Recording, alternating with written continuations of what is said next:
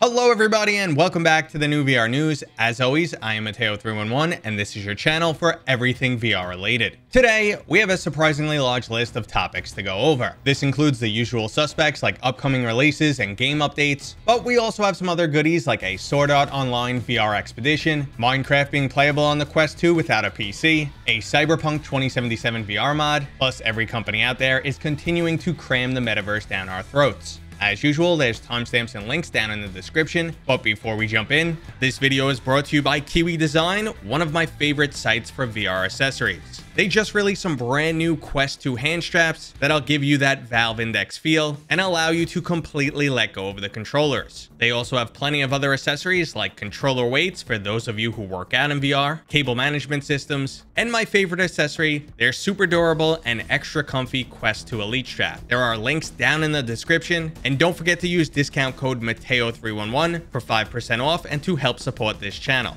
Okay, so let's start this video with the check-in. I'm currently preparing for my Vox Machinae review. If you're not familiar with this title, it's an arcadey mech sim that's been around since 2018, but it's getting a major update and also a Quest 2 release. My review will be up this Thursday, March 3rd, and trust me guys, you're not going to want to miss this one. Now, I also had this really exciting new style of VR gun stock hand delivered to me. Now, I haven't had enough hands-on time to recommend it just yet, but my first impression was this is a simple and elegant solution with none of the drawbacks of the traditional VR gun stocks. It provides a base for better aim, but doesn't get in your way, and you don't need to deal with magnets connecting. Now, I would be planning a review on this product, but unfortunately, I have surgery coming up this week, and it's gonna set me back a while. Don't worry, guys, it's only minor surgery, and as of right now, I'm more stressed out that I won't be able to make content next week, rather than someone's going to be sedating me and cutting me open. It'll most likely be a few weeks before I can fully get back into VR, so please help support the channel in the meantime by maybe giving a thumbs up, leaving some comments, or going and checking out some of my older, highly recommended videos. But that's enough about me, and let's move on into this week's release schedule. First up is the mini spaceship piloting title, Lost in Place. Releasing Tuesday, March 1st, you'll get to fly a mini spaceship through multiple realistic style environments, like a bedroom, living room, or even a warehouse stockroom. But controlling those thrusters is a very gentle balancing act that will take time to master. Rather than just going from point A to point B, there will be pickups and obstacles along the way, and you'll be timed with your performance graded. This is a casual style game that we've seen done before, but it gets a nice little twist from the VR perspective and motion controllers.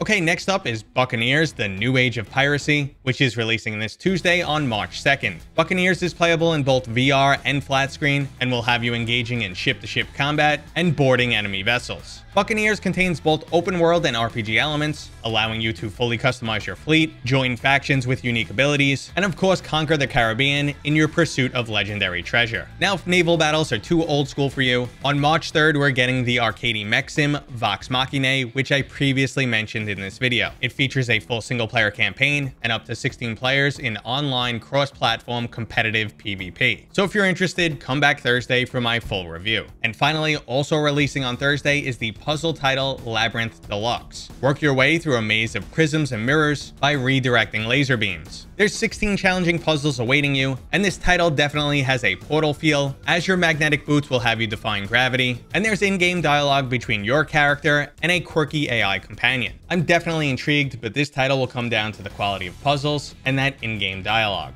Okay, so that was this week's short but sweet release schedule, but don't worry because I have plenty of additional updates to go over. For starters, we have the announcement trailer for the music creation title Virtuoso. Virtuoso allows you to import a large array of different instruments, which can all operate in a non-traditional manner. It's your opportunity to become the ultimate DJ of the future, and it looks like an absolute one-of-a-kind experience, but we'll find out more when it releases on March 10th. Now, if you're looking to keep things to just one instrument, the demon-fighting drumming title Drums Rock will soon be coming to Steam, and has also received an additional level since its Quest release. There's an unlockable Mateo311 drum set in this game, so obviously it's an awesome title, and you guys should go check it out. Now, speaking of awesome titles, the John Wick style rhythm shooter Pistol Whip has just received the Encore update. There's currently 2 new maps available, one from each of the game's campaign updates, 2089 and Smoke and Thunder. There's 3 new modifications to help spice up your gameplay, new weapons and skins to pick from, and they're introducing a party mode, which will have you passing the headset around competing against your friends.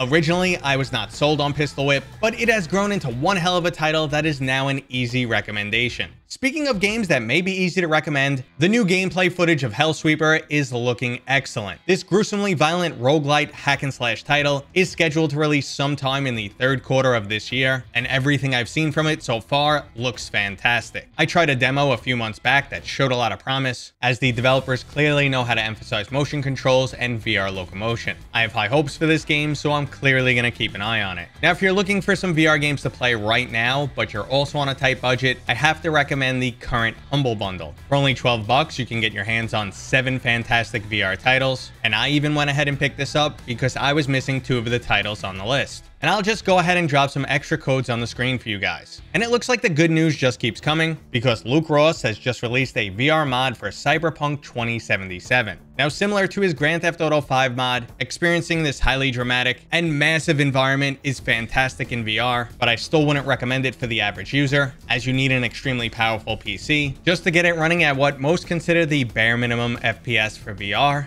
And as a title that wasn't designed for VR, you'll want a strong stomach for this one, because the game will move the camera around without your control during cutscenes quite often. Now, if you need a much more chill experience, you can finally get Minecraft on the Quest 2 natively. Now, there are some drawbacks here, as this is not an official release. For starters, this only works for the Java version of the game, which you will need to own. There are some performance issues, and multiplayer isn't really recommended at the moment. That being said, I know how many people have been dying to get any form of Minecraft working natively on their Quest, and now it's finally an option. I've linked a tutorial down in the description for anyone who wants to try this out. Something else you guys might want to try out is the Sword Art Online VR Expedition that's currently running from now until March 11th. Now, you will be able to access some of this event for free via a PC or even a smartphone, but other aspects of it are behind the paywall. And tickets are surprisingly expensive, around $30 when you convert from Japanese yen. So this is basically like a limited concert slash metaverse event for Sword Art Online mega fans. Now, I was a big fan of Sword Art Online, but personally I'm not that interested in this event, but I am curious to see how it performs. And let's just hope that the exit button isn't missing. Okay, so we have one more game story before we move into everyone attempting to build the metaverse, and that's developers CodeSync working on a PlayStation VR 2 launch title. Most recently, CodeSync developed Jurassic World Aftermath, but they were also involved in Onward and many other titles. Now, this was revealed by a quarterly report from CodeSync's parent company, Thunderful Group. It also states that CodeSync is currently working on 2 VR titles, the first being a sports title scheduled to release sometime in the second half of this year, and a co-op survival game scheduled for next year. Now, if one of these does end up being the PlayStation VR 2 release title, it's really not helping us narrow down when the hardware is actually releasing, as we can't confirm these titles' exclusivity, and it would also leave us with a potential release window on the PlayStation VR 2 of any time from June 2022 to sometime in 2023.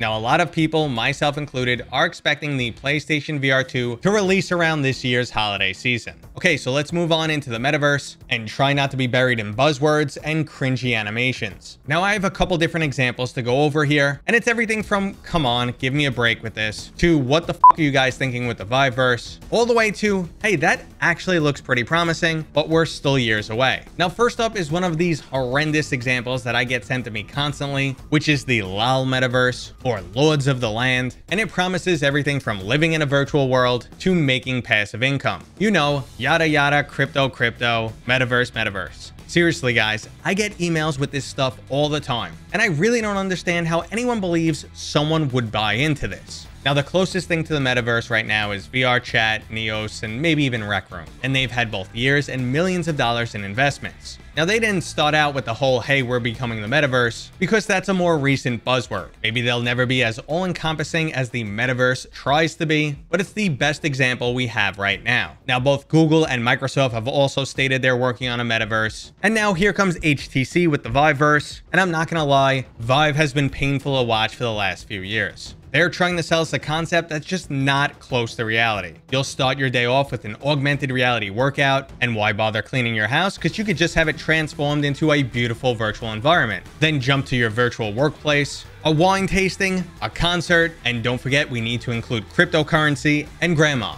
She really needs to be part of the metaverse. We're living in a world where everyone is trying to sell us a concept, but at the same time only showing us smoke and mirrors. Now, I understand this type of futuristic sales pitch definitely helps to raise the stock price, but we are being sold BS. Now, sadly, some of the most impressive technology currently comes from Meta, and that's BuilderBot. This is an AI system designed to build virtual worlds, and it's a truly impressive tech demo. But we are currently so far away from some of the demos that are being crammed down our throats. And then there's other people just looking to exploit the situation with NFTs and other crypto technologies. I know some people can't wait for the days of Ready Player One, but they're missing those serious dystopian aspects of planned obsolescence and artificial scarcity that some people are looking to make the cornerstone of a metaverse. As of right now, I'm sick of being sold BS. I want to see this software and technology naturally evolve, and I truly fear the day when virtual goods are worth more than true tangible objects. Okay, everybody, that was my new VR news followed by a metaverse rant. I hope you guys enjoyed it. If you did, go ahead and give it a thumbs up. If you're new here, please consider subscribing. And as always, I will see you guys on next time.